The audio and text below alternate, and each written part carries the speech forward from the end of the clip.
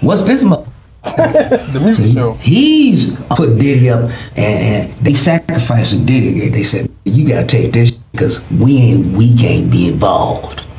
But Diddy's smart. He filmed every session. So he was Clive and Freak Boy that run Universal Music Group. So he got them on some tapes. Now that's why they raiding the house, because they got friends in Homeland Security and the feds, and they said get in there and get them tapes from this. He trying to blackmail us. That's what I believe is going on, because Homeland Security, they came in there with tanks down there, military 25 deep, 30 deep for one dancer. Say what?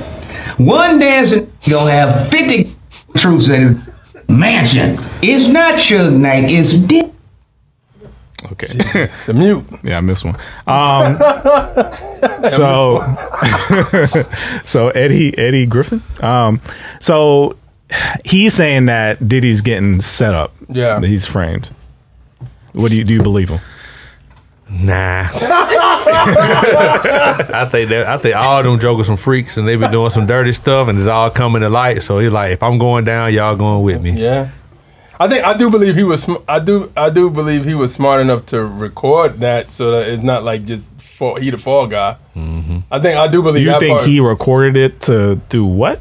I think he recorded people doing that stuff, so that if he did go down, then he could say, hey, Take everybody with him. I'm taking everybody with me too. Yeah, he seemed like that type of guy. But okay, so this is something I have heard though. Do you think that Puffy allegedly did all these things? Do you think he was groomed himself by people like Clive Davis? Probably, yeah, probably so. I think they were saying Andre Harrell Was his groomer, was the yeah. one who groomed him, they were saying. Yeah. So you think this has been going on for years and years, not even just in our community, but we were brought into Probably. the pedophilic in the music industry and rock and roll and stuff, like in the 70s and 80s, all this stuff kind of been going on, weirdo type stuff behind the scenes. Yeah. And I think the reason why Eddie Griffin was sounding like that is because kind of like we have that black people have that conspiracy theory mentality. It was like, this ain't just a black thing, this is such and such thing too, you know what I mean? And it's like, if you're a bad guy, you're just a bad guy regardless if you black, white, Hispanic, whatever. You know what I mean? And I think sometimes we do that because he represent us.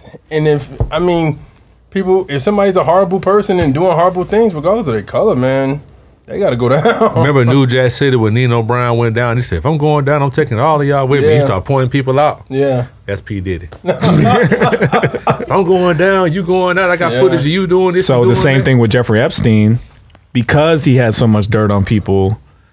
First of all, is he in danger? Second of all, are they going to even let any of this come out? Well, it depends. With Jeffrey Epstein, he just went down by himself. Like, he kind of like, didn't he go to jail? He did, but he didn't release like what Oprah been doing or what this person been doing or what this person been doing. Dang, Oprah? Well, she was cool with him. Okay. She was cool with him. Got news? Anyway. I mean, she was. Yeah, I just wonder if it's true that, like, because this has been conspiracies for years, that this whole industry is filled with pedophiles and kind of all kind of satanic, wild stuff. If it is true that all these people are involved, are they going to let him go down and risk getting exposed? I don't know. I think he's just a chess piece. I just think it's something larger going on. They play all the truth haven't came out yet. But I believe part of what he was saying, as far as him just being the sacrificial lamb, pretty much. Probably. And Diddy like, now if I'm gonna go down, I'm taking somebody else with me. We all guilty, pretty much. So I think as they pull the curtain back, a lot more people are gonna be called out. A lot more names gonna be mentioned. It's like almost like the Black Epstein Island, pretty much. So do you think anybody's going to be spared by the time we're 80, 90? Are all of our childhood heroes going to be found out to be doing something crazy? Man, when Bill Cosby went down, I said anything possible. he was the clean comic. He was the one that used to get on other people. Yeah, he was. And to a certain degree, people can argue. I don't believe he's guilty of everything they said he is. I think they kind of laid it on a little bit.